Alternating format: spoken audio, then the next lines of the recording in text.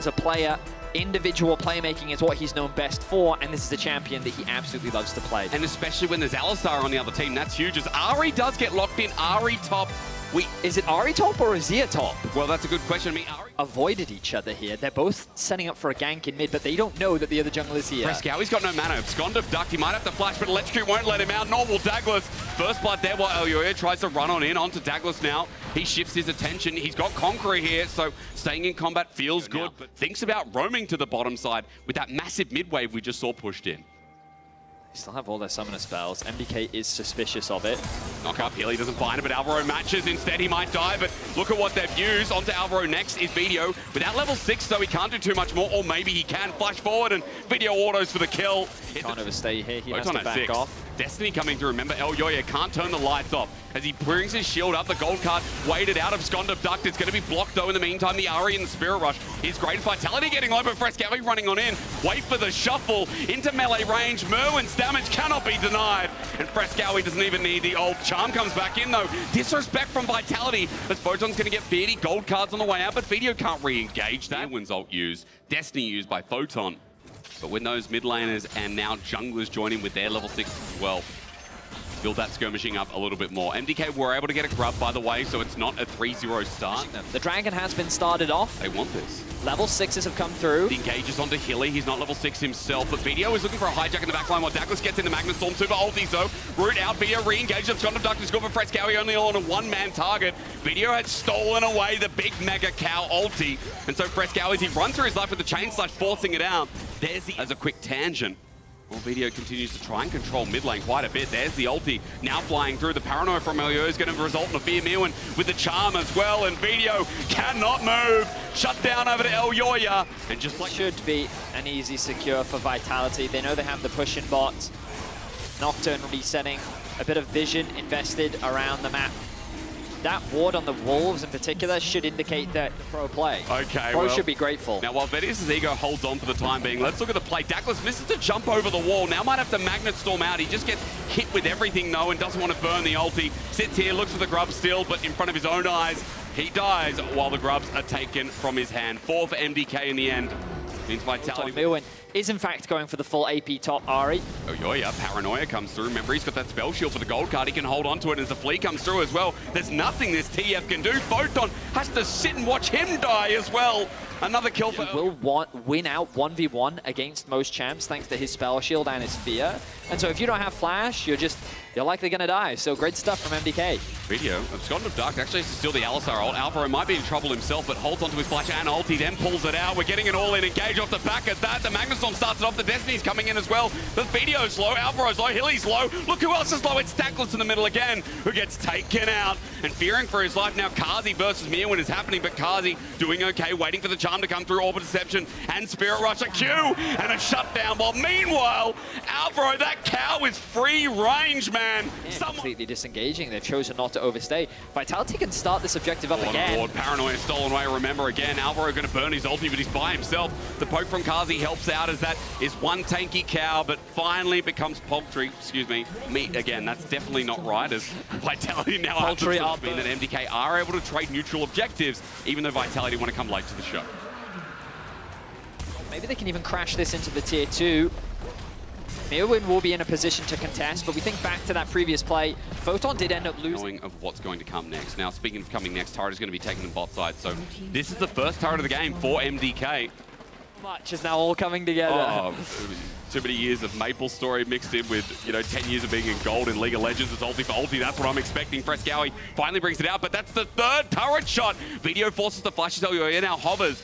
We're getting spicy in River because Alvaro's up next. Destiny as well. They come in a blink of a moment. It's True Shot Barrage almost, but it is a shutdown over to Photon while now re-engage. Paranoia is going to be used as quickness as well. Double ulti out, but remember that Paranoia was to disengage, so Madkoi want to be out of there. A flash from Alvaro in front of the Baron. Not what you want to see if you're a Mad fan, as now the Baron starts with 5 Vitality healthy members. The Baron is started off. MDK still have their jungler.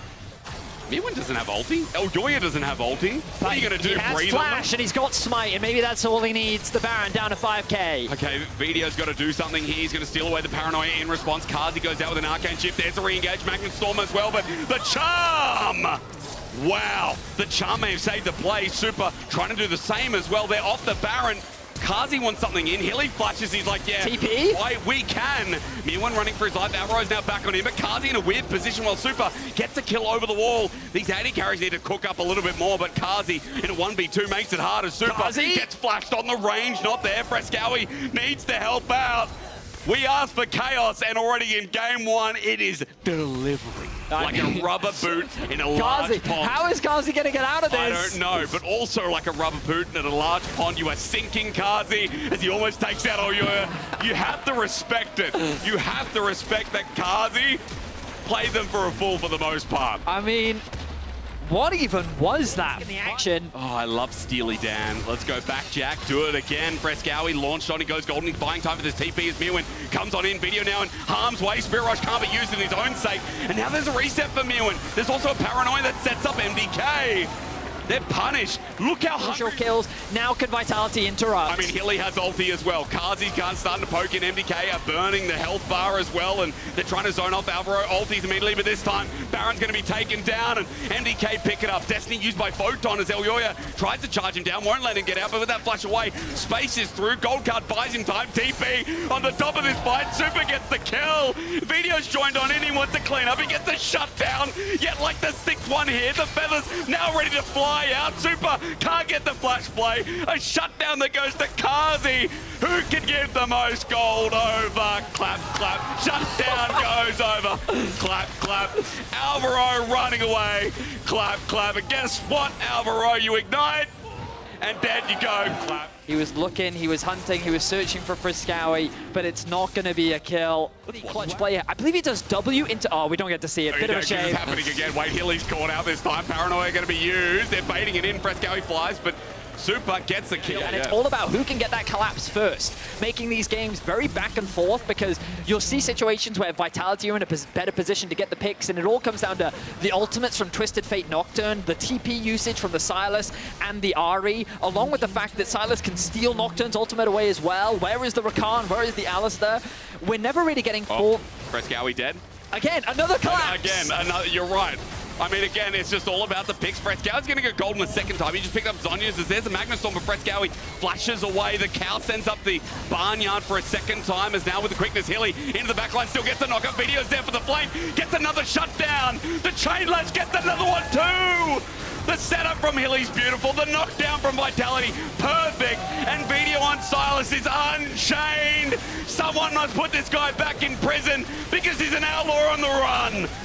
A clean ace for Vitality, and that may very well just be the game. They have the Nexus in their eyes. They've got minions at their back. They're looking to take the first. In what is a 32-kill game in 26 minutes. I tell you what, we've gone from top lane and doing that dance once again to now running through mid and ending off Vitality in 26 minutes. When you want to play with blood, you better be sure to be ready for Vitality's level. Game one is theirs. Time that they run at you, whatever pressure comes towards bot lane early game, they're going to be fine. And then it's going to be pretty easy for Douglas to make sure that his solo lanes are set up for success, really. Very similar to that from game one. You can tell they kind of... And then they have no summoner for the dragon, so it leads into an objective, leads into a bigger play.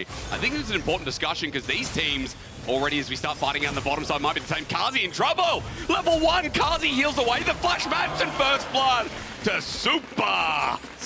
Look at mid. Elyoya and Alvaro hovering around. Vitio hovering on the top side where his jungler is for safety. One out of the book. It turns into a dive onto Frescowy. The damage there. Douglas gets it, but they flash onto him and he gets out immediately. Alvaro burned his flash. Bot lane, no flash for Kazi. But he didn't use his flash in the mid lane, so Elyoya has everything. There's the engage once again, level 2, as they might not even need the jungler. Kazi just going to die to Super again. Tarmketch jumps out. Can sympathize. Video not going to be one of them here. Now they're spotted. They are indeed, but at 1400, it's getting dangerous. Elyoya with the flag and dragon link, but the still Vitality need the burst. Shattering Strike with Smite is enough. Yes, it is. But the knockback is denied. Douglas can't get out. He's got his flash available now, right? But doesn't want to burn it. And he won't. Frescowy picks up the kill in the cost. I swear it was Reckless in the interview where he said, I think 100 stacks at... Oh, yeah. Oh, hang on, knock-up. Oh, actually, Kazi in a bit of trouble. He's got his summoners available. He gets heated up, though, as Super still hasn't rooted back in for the time being. The spit out is there. Hilly takes the damage, and Kazi survives.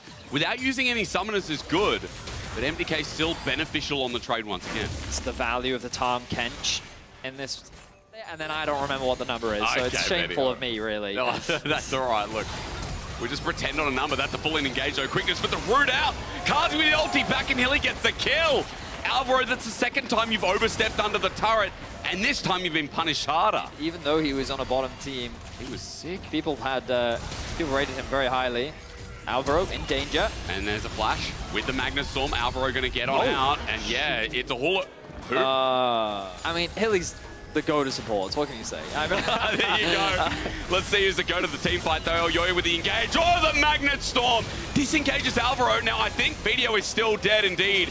As the quickness or the Spirit Rush rather from Mirwin brings it on in. Douglas now the new target, but eaten up. Save the day. Hilly brings it back as Vitality survive under their turret, but 5 members are here. 5 members need to make the play work. Mirwin says, okay, but I need a Spirit Rush.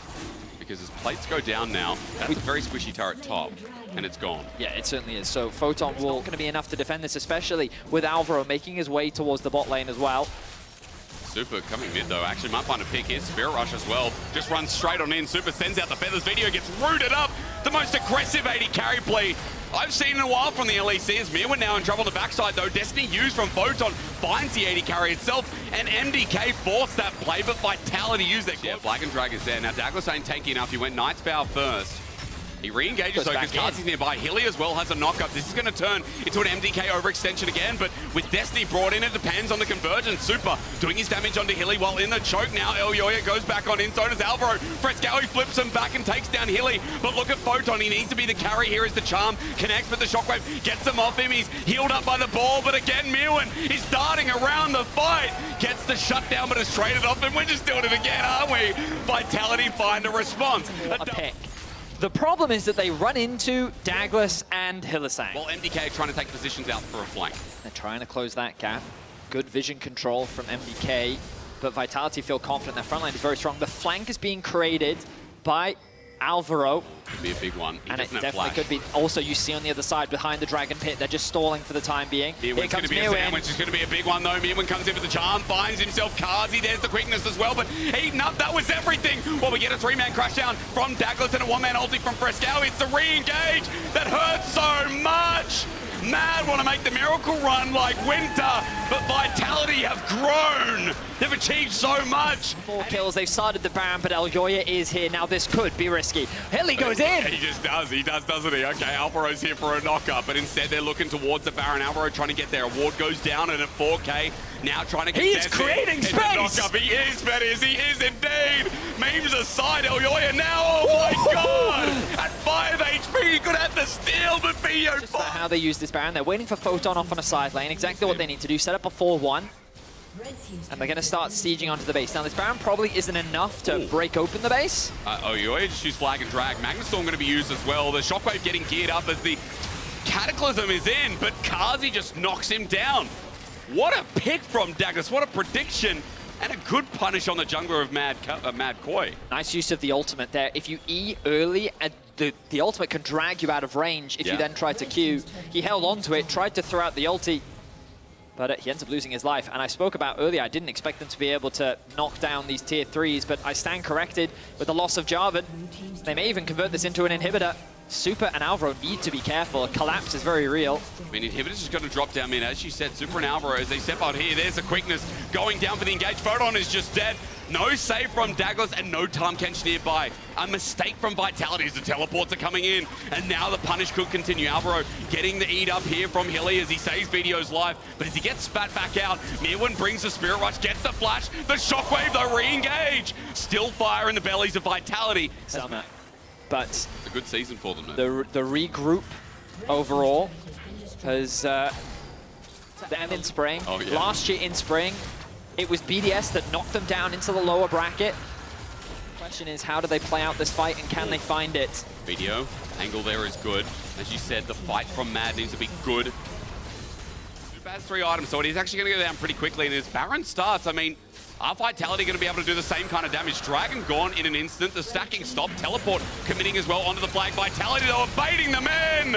And Alvaro took it hook line and sinker. Now Destiny on the back end. Photon looking to end the world as well. The gold card on this side without cleanse as he flashes away. Super is one hit away from its tournament life ending. And as Kazi takes him down, revenge in this game. Revenge for Winter. I feel like it's being achieved.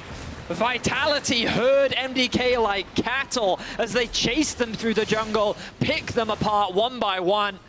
And with those death timers, they may even look to end the game. It is a little risky. Elyoya and Mirwin are still alive. The wave clear on this Ahri is nothing to scoff at. Teleport though. They're going to try at the very least. They're going to try. They want this BO5 with Fnatic. They want to make the miracle run to MSI themselves. Cataclysm in though. The setup, but it's denied. A shockwave from BDO. He says, nah, you ain't getting in the way this time. And finally that Ahri shrugged to the side. Mad are going to be eliminated. It's no MSI for them, but Vitality are going to cut the repeat short and try and make their own story onto the big screen.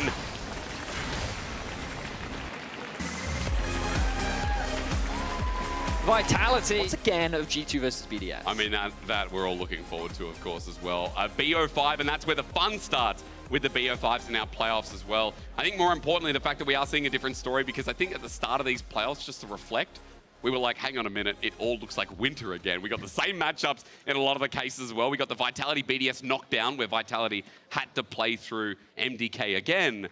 I'm glad it has changed. I'm glad that we are getting a different story and another miracle run to call it, you know, early if it does progress past Fnatic. But again, it is a big task to ask, considering when Fnatic have, you know, a lot of experience on their roster as well. I mean, it's going to be an exciting one. I feel like that we talked today about how Vitality versus Mad is going to be a scrappy fight. I imagine the same is going to be the case when it comes to Vitality versus Fnatic. Well, that's it for us for today, but at the very least, we get to finish off with a nice interview with Video and Douglas, so we'll hand it over to the stage.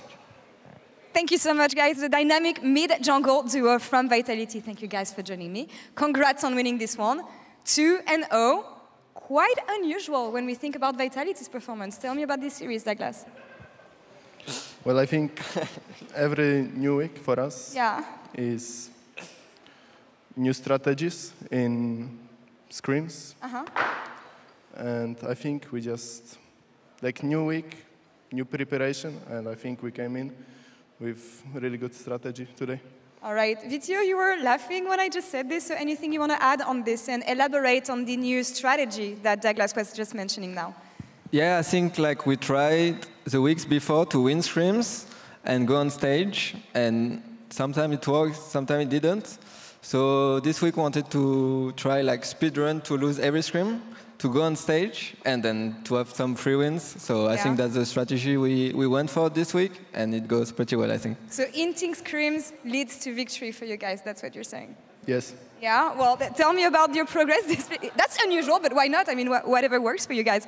I know that it has not been the easiest split for you, Douglas. I know that at the beginning of the season, I was talking to Mac, who was telling me we need to reinforce confidence in this player, because when he's confident, he's amazing. Can you tell me about this and the fact that you needed to work on what makes you confident on the Rift? I think the confidence is like pressing buttons in game. I think I get champions that are engagers, right? So gaining confidence is just to play more forward for me in game. Vitio, you've been in this rookie, newer player situations a couple of years back. Now you have to help a newer jungler as well in the league. How do you rate his progress and success so far? I mean, I think I'm pretty impressed because like I remember my first split. It was, I had like one good first week, and then it was like terrible for the whole first split. And I think Douglas had good game starting his first split, and now he's having like just good game permanently. And I think that's really, really good, like how fast he improved, and I think that's great. I know that you as well have been progressing on something that we touched on privately last week, the fact that when you come into intense series, you need to keep your hypes up and you need to stay on the good side and have the good mindset for this. I know that last week, coming back from being 0-1 into winning the series is something that helps you a lot. Can you tell me about the way you managed to change your mindset during series to be clutch in these moments and not crumble down? I mean, I'm in LEC for like, it's my fourth year now, and I didn't have that many success in playoff. I did in regular season. And I think I always wanted to change that, because for me regular season is just useless, obviously, if you lose at the end. And I think right now I worked way more on just try to be performing in playoffs and like try to not care as much about regular season and to peak in playoff. And that's what I did in winter. And right now I think I'm going good at playing consistently good during playoffs. So I'm really happy with the progress I'm making. And it's still, I still have to win one best of 5 in LEC, yeah. And I hope it will be soon. The most important one that you have won right before that will be against Fnatic, of course, who, by the way, predicted you guys to win 2-0 today against Mad Lion Scores. So yeah, I guess they were right here. What do you want to do next week against Fnatic? What do you want to prove against them, personally? What is going to be your goal going up against Razork? We just want to continue what we've practiced. I think our game against Fnatic in regular split, I think we did good game against them. We just made mistakes that we worked on, so we'll come well prepared against Fnatic. I hope you will. 2 days to get ready, as the series is going to be on Monday. We have PGL ready. Do you have anything you want to tell Karzi and Mac who are standing by Shox? No. No? VTO? Anything you want to tell your teammates? I mean, thank you, Kazi, for making this game interesting. All right. Like level 1, like to give us some confidence and some stream reminders. And it was an easy win because of that. Thank you, Kazi. No message. Thank you, Karzi. Thank you, guys, for the interview. Congrats on making it against Fnatic on Monday. And Shox, over to you. Thank you so much. Thank you, Karzi. You're welcome. Thank you, Kazi. Yeah, I mean, do you feel like you're the reason you won that series, or? I mean, definitely. I am the best AD carry after all, so. Yeah, that's actually what Finn said. Finn introduced this matchup by saying, because we had a video of you and all your most funny mic checks, and he said, what did you say? You can tell him what you said. I said, it's the best AD carry in the league versus the self-proclaimed best AD carry in the league. That's a good It's a banger matchup, actually. Yeah. I liked your Senna game too. I think maybe level 1 was a bit hard for you, but maybe level 2 as well. But level 5, you had it figured out. And a little dip level 8 again, but no. Yeah. I mean, after 6, I knew we cannot lose anymore. Yeah. Great. That's why you had to give them some hope early, you know?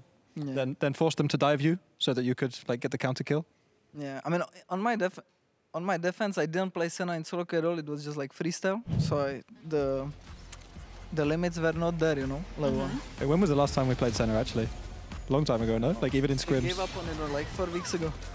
Well, is it, I mean, wasn't it quite a hard Senna game to play into their comp? I think it's really easy if you